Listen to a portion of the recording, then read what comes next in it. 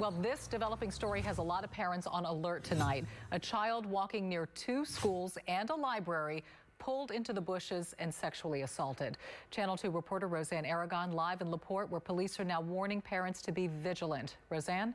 That's right. Police have since increased patrol in this area, and parents say here, I spoke with a woman who has a 5th grader who goes to an elementary school just across the street. She says this news has gotten her shaken up.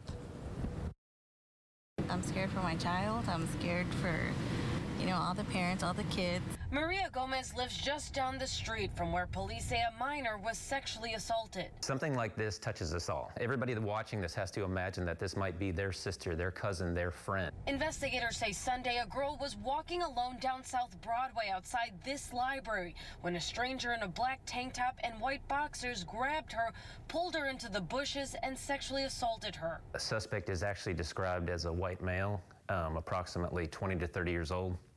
He has short dark hair and tattoos as well. The victim told police the perpetrator had a numerical tattoo on his right wrist and a tattoo of a woman on his upper chest near his shoulder. He also had facial stubble. It happened just across from these tennis courts next to LaPorte Junior High and elementary schools. The district called all parents this afternoon.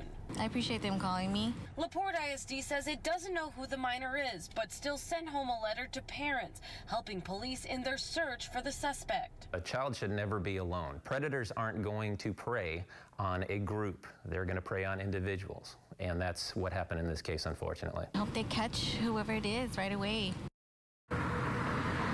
Now we're here on E Street. Police say that the suspects took off west on F Street. They're working with other agencies on a potential sketch. They're asking anyone with information to give them a call. Reporting live in LaPorte, Roseanne Aragon, KPRC, Channel 2 News. Thank you, Roseanne.